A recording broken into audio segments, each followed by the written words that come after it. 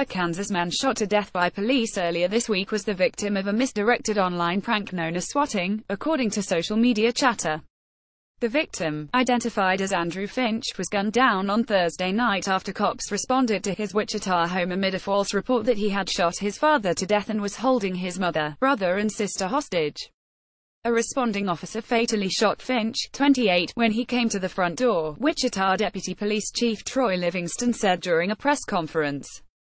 Livingston declined to comment on what triggered the officer to open fire and would not say whether Finch was armed. But a series of Twitter posts screenshotted by the Wichita Eagle suggest that Finch became the unintended victim of a swatting prank after two Call of Duty players got into a heated argument about a $1 or $2 bet. Handout swatting is an internet prank in which someone calls the cops with a fake story about an ongoing violent crime, often involving hostages, in an attempt to spark a massive police response. The potentially devastating prank method has gained particular traction among gaming communities, and the FBI estimates that some 400 cases occur annually. According to the screenshotted Twitter posts from Thursday, one Call of Duty player threatened to swat another gamer after exchanging harsh insults.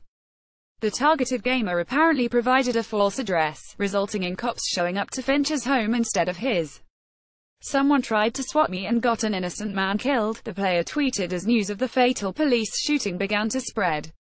The Wichita Eagle, the gamer who supposedly committed the prank, later tweeted, "I didn't get anyone killed because I didn't discharge a weapon, and being a SWAT member isn't my profession." Both tweets had been deleted as of Friday afternoon.